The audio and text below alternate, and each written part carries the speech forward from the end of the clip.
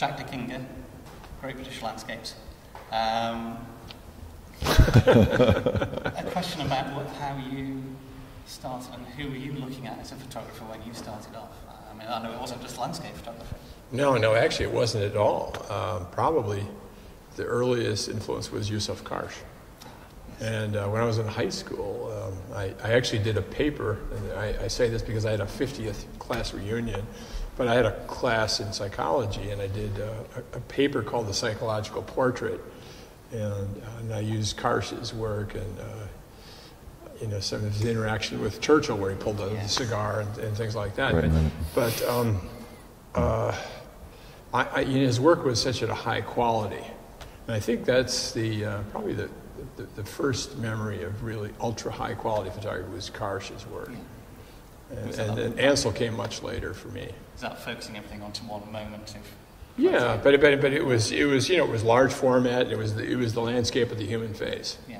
So it was incredibly powerful, and nobody did it better at the time. When did landscape photography become an interest? When were you exposed to? It's landscape photography didn't really settle in until the 80s, 1981 or so. But prior to that, I was always interested in the landscape as far as hiking, and I hung out I was fortunate back in Illinois to live in an area which was open prairie. So I was more enthralled by the landscape and the prairie landscape in the Midwest. And, garden spiders and snakes and the usual stuff that kids hang out with. So you lived there? That's why you grew up? Yeah, I lived there, and then I went to work for the newspapers. In my 20s, I was actually a staff photographer for a major metropolitan paper when I was 20. And so then I went right into photojournalism. Yeah. And it was a time when photography was very much alive, and in fact, the expression photojournalism was just being coined. And so I was associated with people from all over the country who were drawn to the Midwest, and of course there was civil rights going on, so it was just an exciting time for photojournalists. And then after that, you want me to go through the whole mishmash? Because basically I progressed into photojournalism as basically an ignorant kid.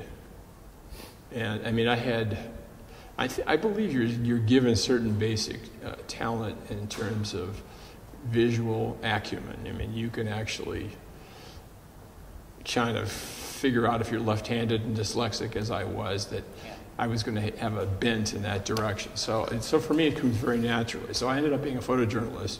I got extremely lucky. I won lots of awards, and at a very young age, I was brash. Still am, apparently.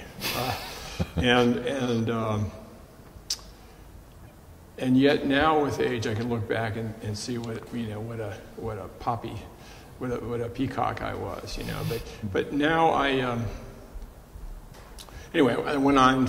I made it into the editing end of it. Yeah. And it's sort of like the Peter Principle. You reach a certain point, and they give you a job that you can't do. Yeah. So I became the photo editor and the assignment editor. And then I moved to Arizona. I'm going a quick version of the life here. I won the Pulitzer in '71 in Chicago.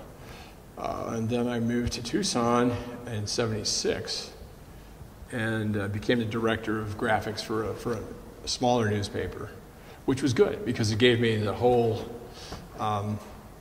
experience, whereas in Chicago you just did one certain aspect. This one I would actually, I could see the presses run, take it from press to finished product, and that was good. And then I quit to become a wilderness guide. And there's all kinds of interludes along the way, and that's what I'm going to talk about. But so the wilderness guide aspect sort of got me back to that childhood connection with the landscape. And that's why I'm circuitously answering your question. Yeah. But so I've always had an affinity for the landscape and also the relationship of space and the monumental aspect of landscape. And of course, Arizona with the huge horizons and the sweeping light is Mecca. And you mentioned you were a graphic editor. Were you Well, involved in the art I was department? over the art department and the photographic department. Right. So it'd be like an assistant managing editor graphics. So you got involved So I in messed the with graphic design as typefaces, well. and so I got a really broad, education basically on the job, and I learned to be a real severe editor of my own work as well as other people's. Yeah. That was interesting because there's quite a few British photographers we speak to who end up having some form of background in graphic design. Mm-hmm. And I think composition and graphic design There's- are yeah. incredibly close to each Right, other. exactly. And as much as you can have that become second nature, and like here in the UK, and especially in the BBC contest, many of the photographers have a biology background, and I can see who has an art background, who has a biology background, and it's fascinating. And as much as you can merge the two, as many ways as you can approach the viewer with something interesting. Yeah. I say juxtaposing, but you can juxtapose colors, textures, life, death, and as many of these little things to perk people's interest, the more interesting the photograph. And that moved into your photography. Right. The photography came after you started doing the wilderness. Or was that alongside it? No. When I first left the paper, I was basically guiding, and I shortchanged you on the history, because when I was in Chicago, and I think it was 1974, I was working for the Chicago Tribune, and I again was in management at that point. I was assistant photo editor, and that's a staff of 50 photographers, so it was big, and I was also shooting for the Sunday magazine. So when I'm shooting for the Sunday magazine, I did a story on a guy climbing Mount Rainier, which is a technical crevasse climb. And the upshot was, and it was in April, it was not a summer climb. Yeah. So we got hit by a very severe storm, a whiteout, 70-mile-an-hour winds. He ultimately did not make the climb, and I did. So it sort of changed my life.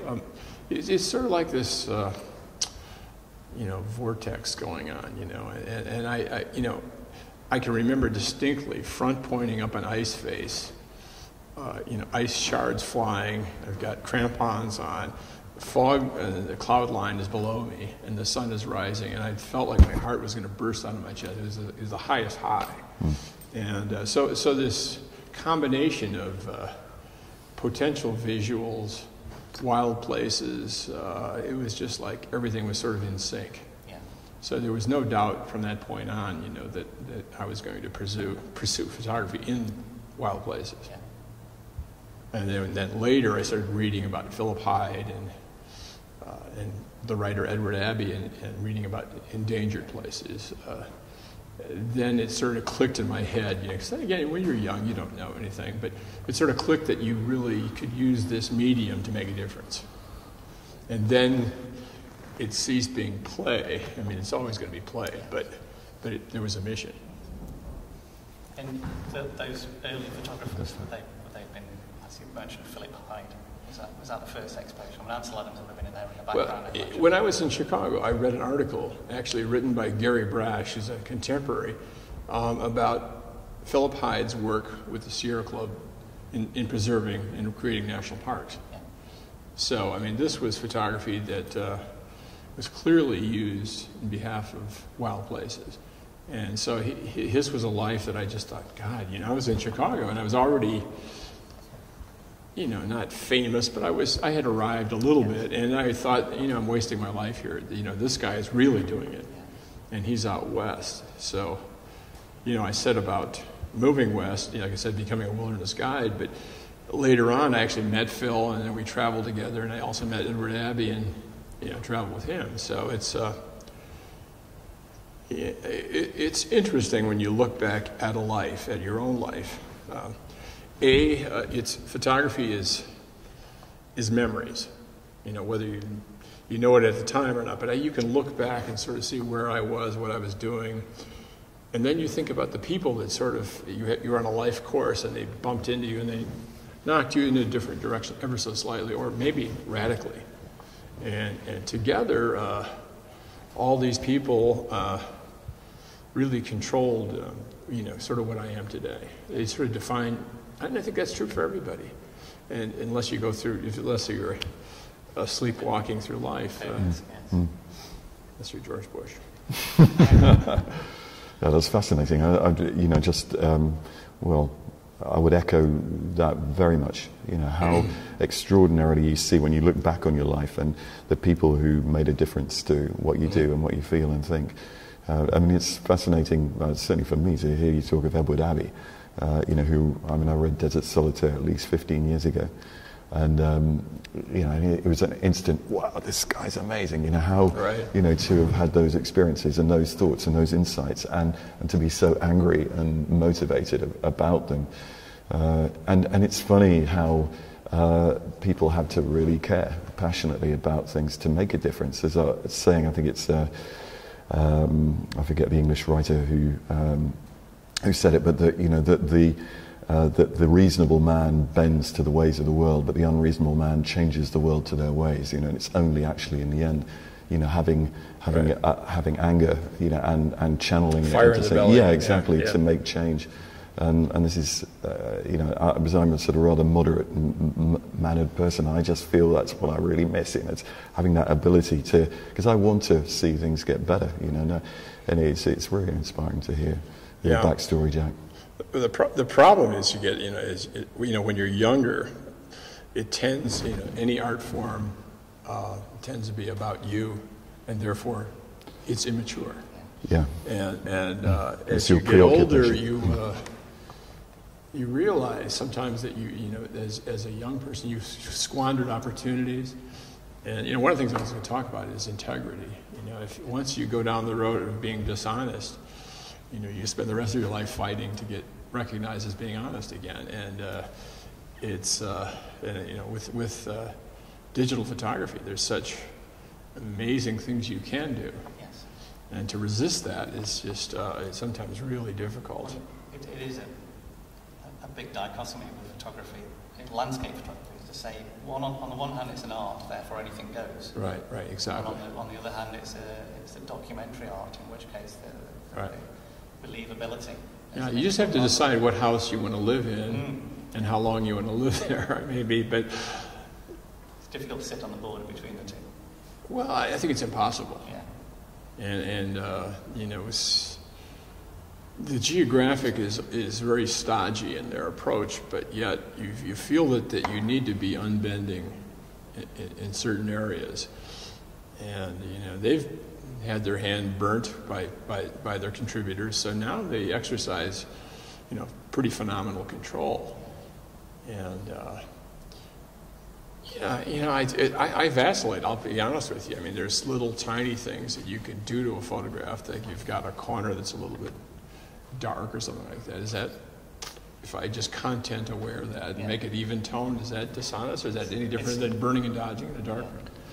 So I've got my own code of ethics. It's like a doctor, do no harm, and beyond that, but it is wide open and it's relatively seamless. But I said there are no rules. Something like the National Geographic had to make their own rules, right, and then implement them. And it's neither right nor wrong. It's just what they are. It is, yeah. It's their standards, but photography is an interesting thing because, as you say, it's art on one hand, a documentary, but it's also engineering and art. So you could be, and I see photographers that make these technically just perfect pictures that are absolutely void of soul, and I think that's a very interesting point, because I think that is one of the temptations that comes with Photoshop.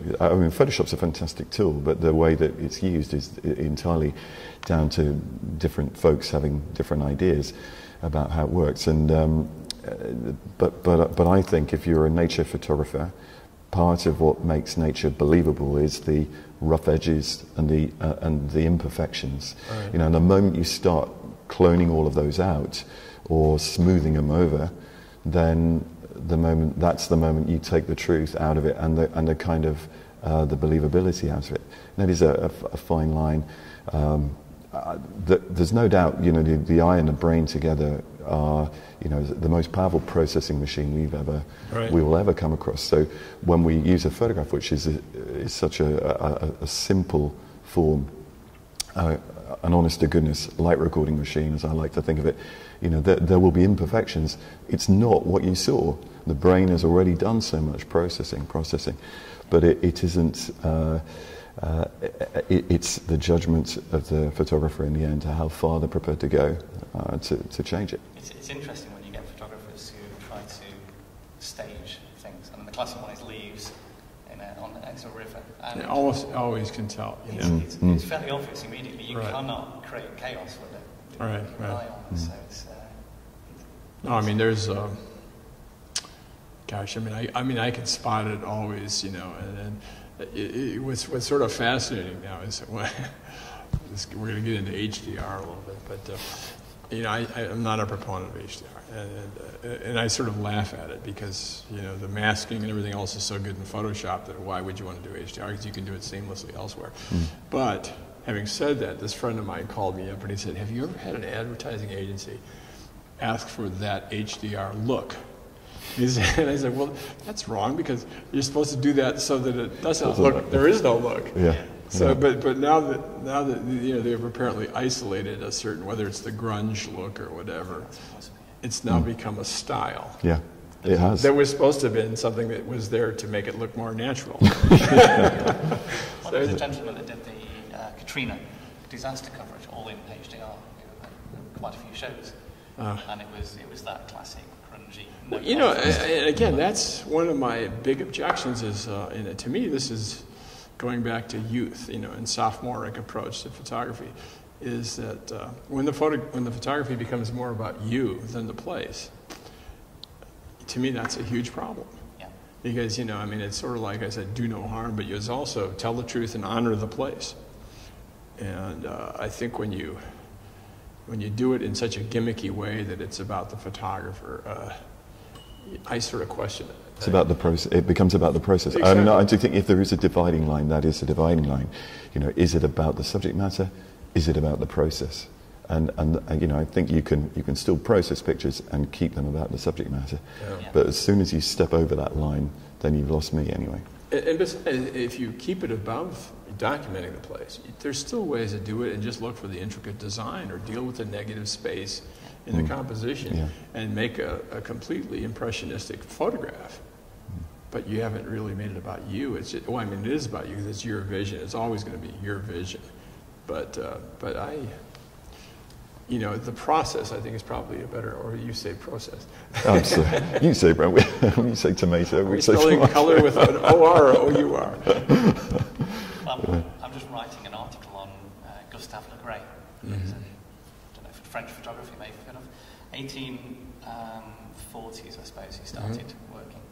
And he famously did the seascapes, everybody taking pictures with blank skies because no blue behaviour on the film. And you didn't have the dynamic range, so he was compositing skies and water. And he was incredibly famous, but he was creating the first HDRs, I think, at the time, or blends. Well, there's really expedition photographs from some of the British explorers where they would use pencils on the negatives too. Yeah, exactly. So it's. But he was also bemoaning the commoditisation of photography as well. Right. In 1840? In 1840. Well, it was he was doing high-end, large format portraiture. He did his own work as well. But the carte de visite came out, four pictures on a single 4.5, and it just undercut the whole portrait market overnight. And he lost his business and had to leave France in disgrace. Something's never changed, right? And it's just interesting because it parallels still. And also interestingly, he made all his money, a lot of his money, out of giving workshops to other photographers. Really? Yeah. Teaching them how to do daguerreotypes. www. Gustave Le Gray. But it sort of parallels what's happening now is cycles in photography. There's stock photography. And the rights managed section of it sort of died out. Stock photography is gone. Do you see anything left in stock photography, either in niche or high end, or is it just this thing that's? No, I think high end and niche is valid. There's certain people that have collections that are truly unique. On the other hand, you've got a billion people out there in a billion locations, and eventually one of them is going to see something that's truly unique.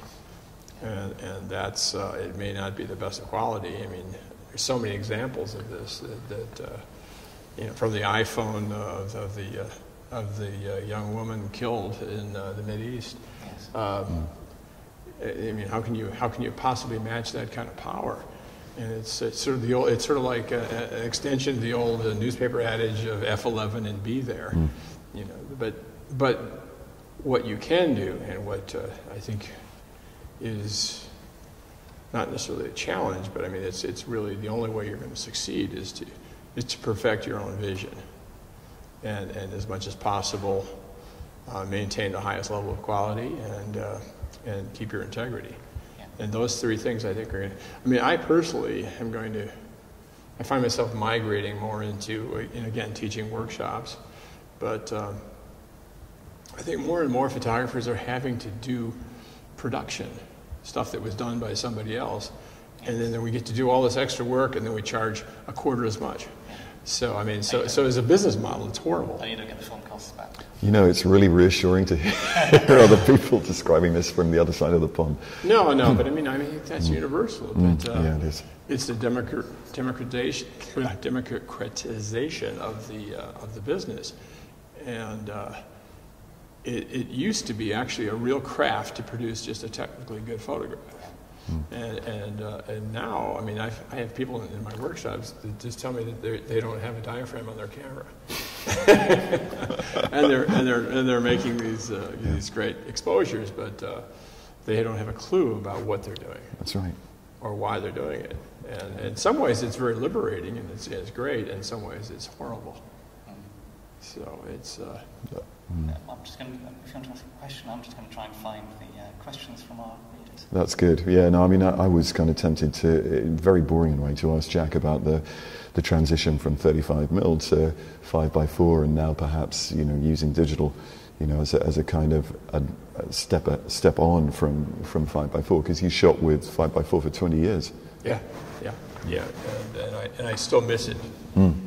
I mean, to me, it's Zen-like. You know that. I mean, you're looking with the focusing cloth over your head. But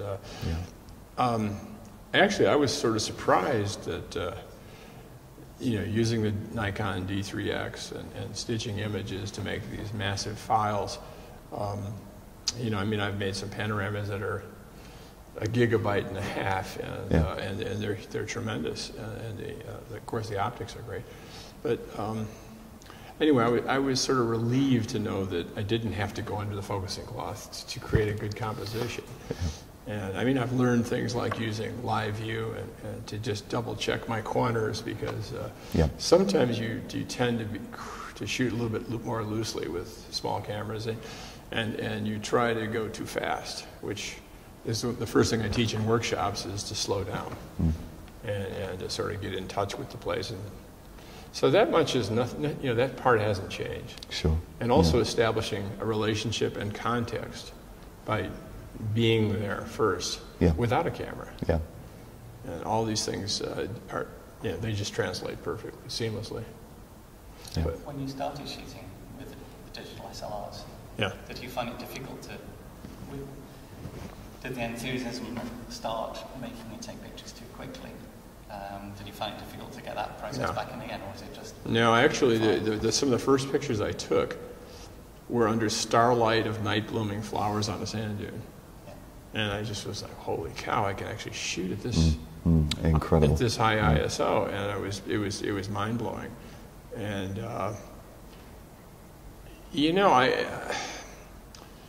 as I said, for me it's very intuitive how I compose. But the hard part for me is to envision 5 vertical frames translating into 1 horizontal. Yeah, seems so. And so it's sort of but shooting a 4x5, or we say 4x5, 5x4, tomatoes, but you have to sort of pre-visualize anyway. Because the rule of thumb is if you see the great light, you're already late for work. So, as much as possible, I can pretty much pre-visualize how these 5 images are going to come together in a finished product. And now, I mean, having done it a while, it's second nature. I often wonder if I pick up the 4x5, which I've saved 1 camera, 3 lenses, and 600 sheets of Velvia, frozen. And at some point, I intend to go do a fine art project. I say the 240 Fujinon, one of the sharpest lenses ever made, and a couple of super Simars, but I intend to actually use that, if the processing is still around, or the processing. What will you see as, what do you think the 5.4 will bring that wasn't there in the digital? We no, the conversation that goes. Okay, well, no, for me, it's a matter of the camera movements. Yeah. With the view camera, it's unlimited. And with even with PC lenses, you can do a shift and you can do a tilt, but I could do any combination of tilt, swings, shifts, and they're not limited by 8 degrees or 5 degrees. Coverage of the feature you've got. Yeah, exactly. So I can stretch the movements to incorporate total sharpness on a very broad, expansive scene. Yeah. So it's there are certain things that, as far as I don't think you can ever do some of the stuff. And there's a difference between critical sharpness and hyperfocal sharpness, and that's you can accomplish a lot by going to f/16, but it's still not the same as f/45 with all the right movements. Yeah. In terms of the medium itself, they're obviously different. Digital is different, and the film's different. You've used Velvia 50. You've used Velvia 50 for. Yeah, and lately when I started scanning more, I went to Provia. Yeah. And you can pretty much change them sort of interchangeably. The colors got a little stranger as of late. Yeah. And I think when a medium is sort of being dialed out of the system, I think the quality control maybe got less stringent. And some like film processing, chemistry likes film. Yeah. As you use less and less, it becomes more erratic. Yeah. So if you're sending it out to labs, you may. Well, and the other thing is, like, if you go to a lab, it used to be the best guy was on your film. Yeah. And now the best guy is in the digital side, and you get the guy who's, just pretty marginal. You may put the clip into your image area, Yeah, exactly. So that's a problem, too. And they're not processing 24 hours a day, 24/7, Exactly, 365, which they always used to, literally, certainly in London. So, and with constant replenishment and all of that, which, it's a healthy line in E6 terms. Most times I know are only running process once a week now. Yeah. The funny thing is when you learn photography with film and a 1 degree spot meter and limited exposure latitude, and people ask me about digital, I say, it's so incredibly easy. I feel like I'm dirty, Contaminated. Yeah, it's just like I have had every workshop will say, well, I'm really struggling with exposures, and I look at them, just push the histogram to the right and shoot it. It's like it's never been easier, and there's a few readers using the Kodak release portrait film. Color negative. Color negative film. It's the same as used for cinematography. Right. Which has supposedly around 17 or 18 stops of dynamic range. Really? Wow. I've had people doing 5 stops either way on a composition, them all coming out. Yeah. Which is still there for photography, still there for cinema. Sure. But Velvia was always a special case in terms of film. There was a very small sweet spot with that. It had its own look, and it had a small sweet spot, and that low contrast, the fact you had to work in low contrast, I think helped the photographs. The photographs in overcast light just sparkled. And for me, the problem was when you had contrasty light, you just about never used it. Or you had to get that absolute first kiss of light in the morning and the last one at night, and that sort of in some ways it was limiting. And if you saw some of the images I'm showing, I'm converting some to black and white and working with silver effects, Nik software, which is really terrific. It's just sort of, I feel like I'm going full circle because I started with black and white and I'm sort of finishing there. So, in terms of the project, have you got any ideas for what you might be doing as a personal project? I mean, most of the photography you're doing now, is that commercial or personal, or drawing workshops? Well, this ILCP, International League of Conservation Photographers, has been eating up a lot of my time with a chance to sort of give back. And so the whole concept of throwing photographic talent towards environmental issues is terribly important. And, again, I worked with Daniel Beltra on several of these, and Tom Pescic. That ability is something that I think is a responsibility. I mean, that whole project where you have to basically work pro bono and work in behalf of causes to make a difference. Sometimes you win, sometimes you lose, but every time I think you sort of convey your love of the natural world, and that can't help or can't hurt. It can't do anything but help. But it's discouraging when you lose these because you're up against oftentimes huge corporations. This Trans-Canada pipeline right now is a big issue, and the dam project in Chile and Patagonia is another one. So lots of money. Huge vested interests involved. Yeah. How do you feel about the fact that using beauty to try and raise awareness of... Well, I learned this actually from I did several books with Harry Abrams in New York, and I worked with writers that were sort of disciples of Edward Abbey. I mean, Chuck Bowden is a fantastic writer. And so he could weave and intercut text blocks that were really searing. And so you can draw them in with the beauty of a place, and then he can go in and amplify that this could be lost, and this is what's likely to happen. And we did one book called Stone Canyons, which he talked about creating a secret national park that nobody could come to. And it went to Bill Clinton, and he made it into a national monument. So that was like our biggest. We also did one, a couple of parks in Mexico that became biosphere reserves.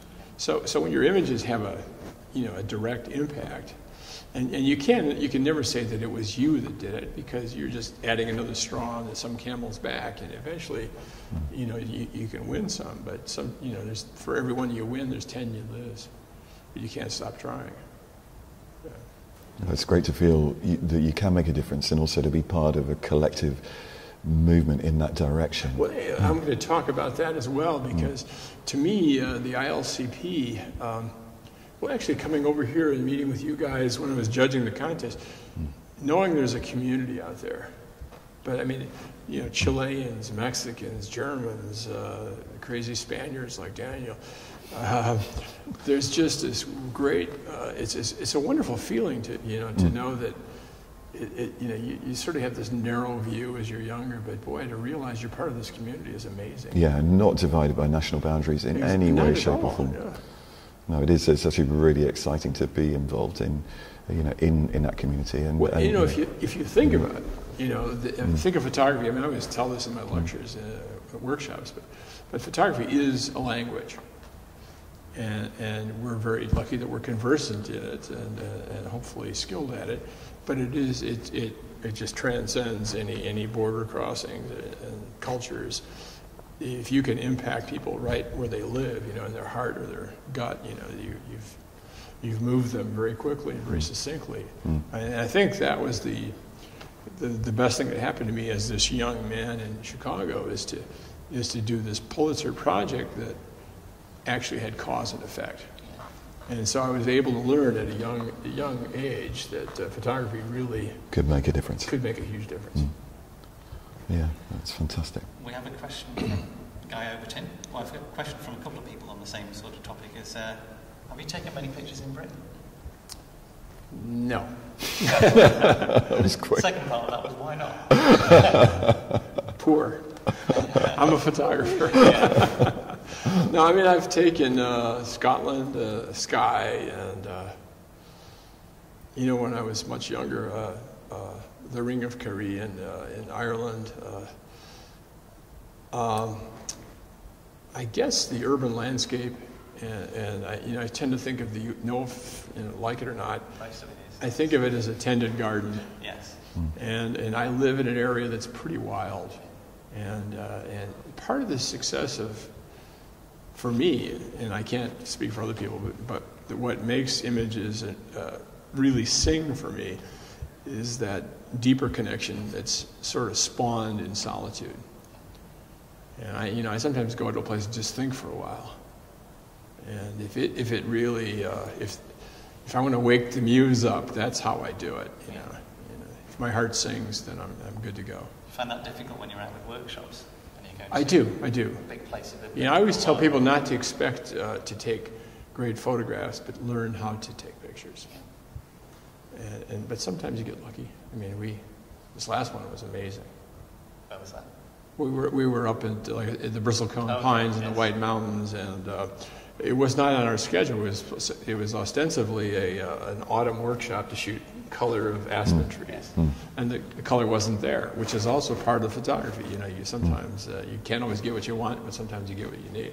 So we changed the schedule, and we were going to shoot sunset and then come down and then get up the next day and look for fall color. So I said, what if we don't get up early the next day? What if we just stay up there till 2 in the morning and shoot starlight and get these streaking clouds? And everybody was painting with their headlamps, and it was one of those religious experiences. And one guy had a memory about Galen Rowell, and he, my assistant, and he broke into tears, and he shared this with a circle of people, and it was like a giant encounter group. But you talk about a connection, that's what it was. Wow. So it was a very high experience. Yeah. But slight shortage of oxygen possibly helped. Well, it is funny because one of the guys, saw this photograph of this tree up on a ridge, and he ran after it. And then he realized that his lungs were behind him. They're gasping. In terms of your post-processing, printing, all the stuff that was handed out to other people, how much of that do you do yourself? Well, I've learned how to do it all. Yeah. And for me, going back to my dyslexia, I was always a very bad student. I think I never completed a test that I took. And what wasn't completed was counted against me. So consequently, my grades were pretty poor until I got to college. And then I found people that took sympathy with me, and I was able to do fairly well. But I don't learn by reading books on Photoshop or Lightroom. And what I've decided is, I'm very, very fortunate, I have to go and say, I have one of the best printers in the country, and I invited him to my house to stay there for a week, and we printed for a week. So I basically mind melded with this guy. I sucked every bit of gray matter out. You went away all pale. Yeah, exactly. So I learned how to print from him. And then John Shaw, who's written many books on Photoshop and Lightroom, is a really great friend, and we teach workshops together. And I did the same thing with John. And again, my assistant from Mountain Light, Jerry Dodrell, is doing some of the pre-press work for the who's who of photography. And so to me, it's the hardest thing in digital is making that transition from essentially a visual medium to making decisions by the numbers. And because you want those digits to be correct, to at least have your starting point right. And I think, I teach workshops with David Minch, and David's having a hell of a time because they keep talking about moving your histogram to the right, and he wants that blackness, because black is the exclamation mark, and it's what really does it. But to understand that what you're looking at is only a JPEG rendering, and that you're working with the raw file at first, and then it's sort of like a negative, and then you deal with the black point in Photoshop, is hard for him to understand. I mean, I would have people in the workshops come up afterwards and say, David said, get him on to the left of the histogram. So I have to sort of, but if you think about it, it is sort of cockeyed, or I don't know how you'd say, but we'd say cattywampus. It's going it's so intuitive to have it be a certain way until you realize that it's like working with a negative. Well, so many people say that the camera is just basically wrong the way they display information. Yeah. They don't do what they should do. They're doing it for engineers. Yeah. And if you can have a proper exposed to the right mode, right? You took a quick pre-picture, moved it, and then the transparency negative analogy, I think, is probably the best one that we have at the moment. That the raw file is a negative, or it's your basic raw notes for a project. But understanding that as much as, I mean, to me the big concept is getting as much done before it becomes concretized into pixels. Yeah. When you're still dealing with numbers. That side of the camera. Yeah. Exactly. And I think that's a huge leap for photographers, because the more, David is totally, floating out there in the ether and tuned into the composition and the art end of it. And he doesn't care about numbers at all. I mean, it's like, what? Numbers, schmumbers, it's like, and I'm that way, but I luckily have friends that have basically sat me down and beat me. A bit geeky one. Did you do anything with the JPEG preview to make it work better for you? I know some turn the contrast up on it, or saturation. That's a good question, because I've had people that are professionals that teach workshops telling me to change. So I'm shooting raw, and they'll tell you, to shoot daylight, warm it up, everything. I said, well, it doesn't matter. It's raw.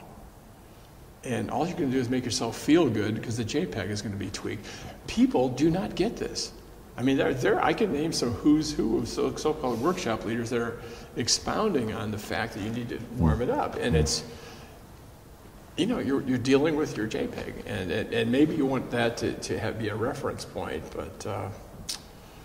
it's a preview, isn't it? It's a lightbox. Exactly. It sometimes gives people a bit of feedback, happy feedback. That's what it is about. Yeah. Well, what's the other one? There's one that you can really kind of kick up the color, and it's kind of vivid or something, depending on. And it's sort of, okay, well, it's like taking drugs. If that makes you feel good. I did have a question. Do you want to have while I find this next question from the reader? It's fascinating hearing all your anecdotes, and I'm sort of sorry to say this really, but I keep agreeing with everything, thinking that's how I do it. Don't teach it.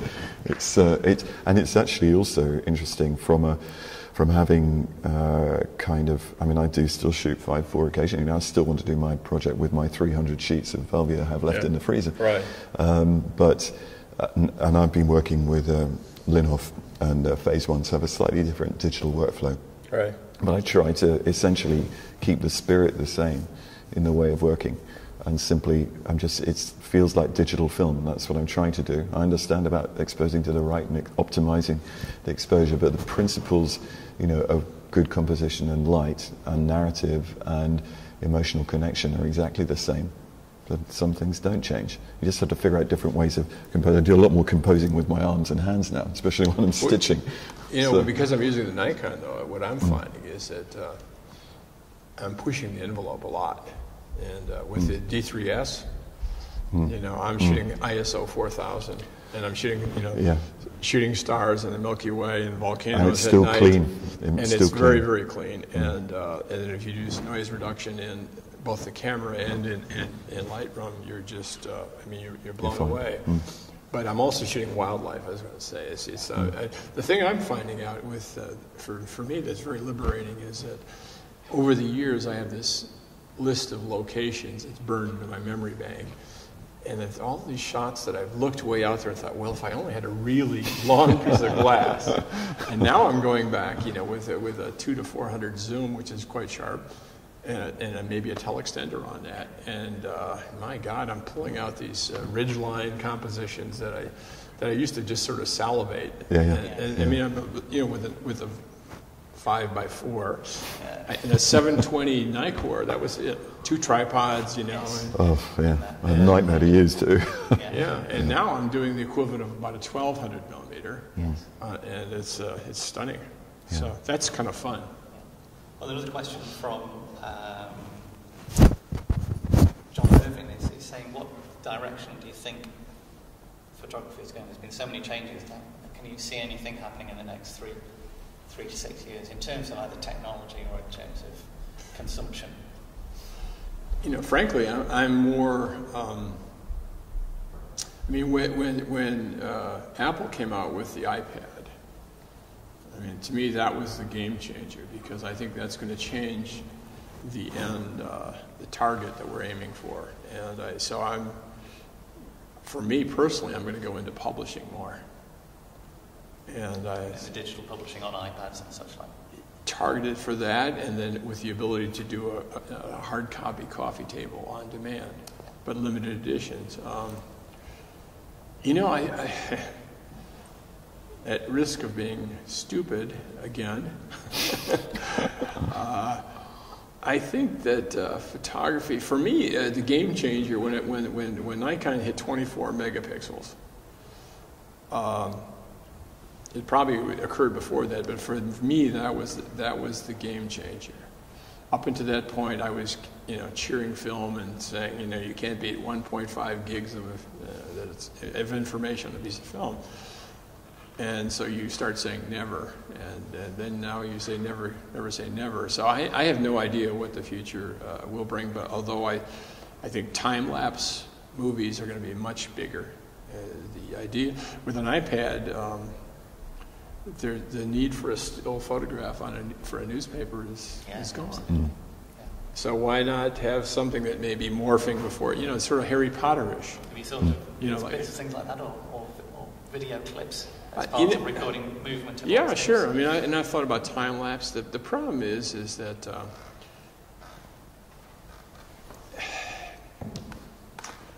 at some point there's just too many things in too many directions. One life.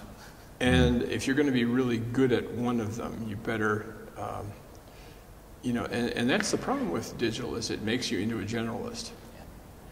And I just alluded to, I'm doing black and white, I'm doing low light, I'm doing wildlife. I've got a pretty full plate. And to think about doing all these in time lapse as well, because it's not just that simple. You don't just transition, you have to change the bit depth, the color, all kinds of other factors, let alone the computing horsepower and storage capacity. It's just like you're called on to do so many things nowadays that you can do all of them, but to do them at the very highest level requires, I think, 4 or 5 more brains. At least for me. I totally agree, and it does concern me, because we are being asked to multitask in every area now. And also, by the way, photographers are asked to spend more time promoting their work than they are actually working. Exactly. On their photography.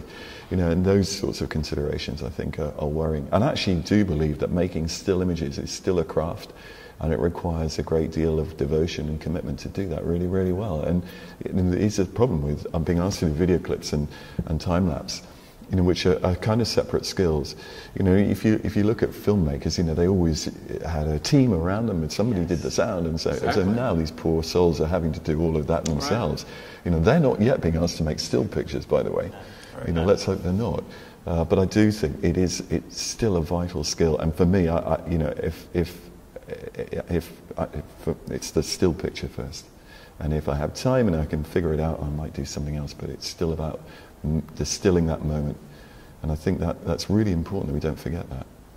But the thing is you were saying you can do it all, but to do it all with the right technical parameters, it means that if you make the conversion from one step to the other, you have to go back and reset things. Yes. And a lot of people think that the light is going to be there forever, and the situation is going to be there forever.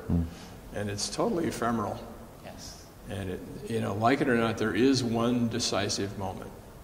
And you better decide, where you're going to be, what hat you're going to be wearing at that time. And so you have to choose between, motion or stills or panoramas or single image. And black and white. I mean, when you shoot black and white, you probably do some conversions from colour to black and white. But I do that as a teaching thing now in the class. I've gone back and there are certain images that really sing in black and white. But I'm sort of stunned that if you compose well in one, and you're good at light values, they do translate fairly easily. And but some people, and it's probably more true the people that are sort of more gimmicky, they don't translate so well. Yeah. So. Do you think you have to, or do you think it's beneficial to go out and take pictures thinking in black and white in the first place? No, I don't. I think in terms of light. Yeah. And it works for me. So the contrasts work. They should work anyway. If the colour is unless it's colour specific. I just can't be bothered with differentiating. Yeah. And color is as Joe said, that you go out with a certain priority, and my priority is still going to be color. And to me, that's really the most important thing. But I'm sort of shocked, like sometimes you get into situations like that Yosemite Falls shot with that gossamer fog layer. Yeah, that's amazing. In color, it went extremely blue. I always wish that film could do a better job. It's one of those places on the planet that even if you filter it absolutely correctly with color, it's still going to go blue. I mean, it defies color balance. And so when I turned it into a black and white, I was like, oh, what a concept, It was really a pleasant surprise.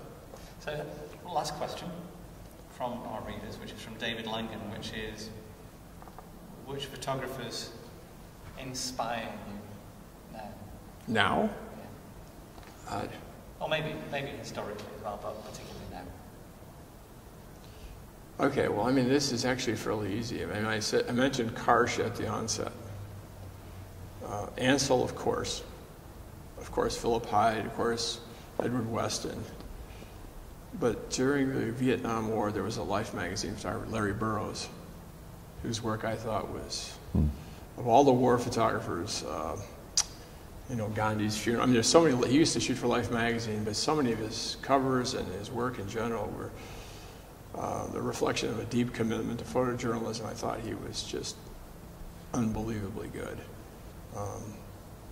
A friend of mine that just died recently, Brian Lanker, also won a Pulitzer.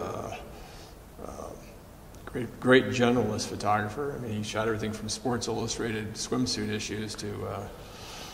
That's not a bad job. Yeah, he was I had a very.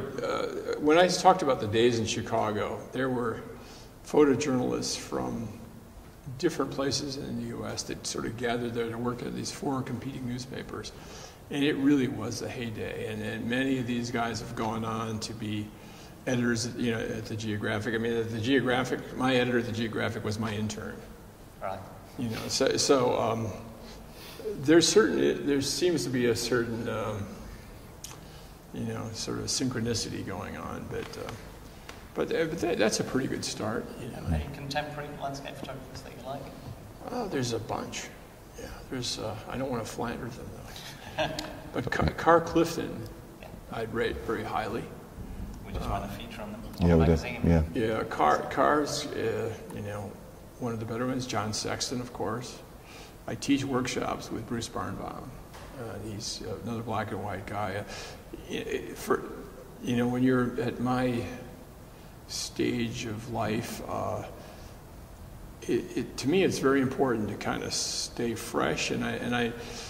There's a tendency to I call these people that are environmentalists earth gerbils, and they're all very committed to the environment, and but I also teach workshops with fine art black and white people. And Jay Dussard was a Guggenheim fellow and did the American West cowboy portraits. And we just have a wonderful time. And it's just really good to sort of, not stigmatize yourself, for one thing. It sort of keeps me loose to be with these guys. And but back to your original question, I mean, to me, there's almost too many to count. Yeah. Is that a problem? The proliferation of the amount of people that are doing landscape photography. I saw a recent photograph of Tunnel View with must have been 100 people. Yeah, sure. Stacked up there. Right. Well, that's the problem, is that we've got all these visual cliches that were actually important images at a certain time. Well, Mauna Lake, and Antelope Canyon. I mean, Bruce Barnbaum used to go there and camp there for months at a time and never see anybody. So, I think it's much easier to be technically good. Daniel Beltra is I told him about 3 or 4 years ago, you're going to be a rock star, because he got the Prince of Wales thing to do on the rainforest, and he did a hell of a job. I mean, he's shooting mostly from an airplane. I consider him a landscape photographer, and his work is, I think, unbelievable. These oil spill pictures were just subliminal. Have you seen that show at all? Well, I haven't seen the show, but yeah, you were a judge, or? I can't say too much about that at the moment. Well, I already know, but I mean, he had a show at the Seattle Aquarium that was just stunning. And I, because I worked on 2 raves with him, I've got to see the stuff in the raw coming through and have a hand in, voicing an opinion here and there. But to me, when you're saying contemporaries, to me that's the exciting thing. And when I look at somebody in their 40s now, I think of them as kids. And it's just gratifying to know that they're coming up. Yes. I can be pretty pessimistic about the future of the planet and wild ground in general, but it does. You just have to sort of lean towards the good and hope you can make a difference.